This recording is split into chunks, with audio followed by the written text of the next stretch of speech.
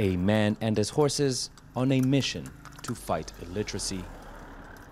Ridwan Sururi wants to inspire people in central Indonesia to read. So he set up a mobile library on horseback.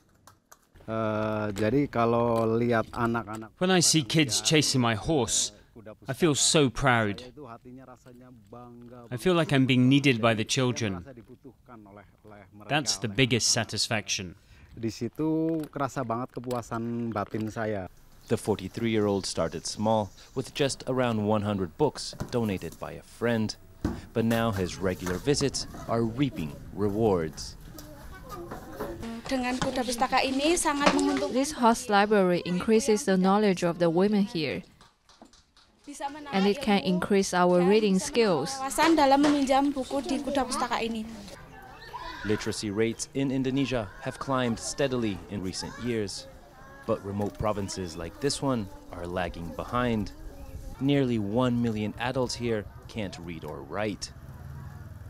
Itu memang sangat penting ya untuk It's very important to increase one's knowledge. That's the aim of the horse library,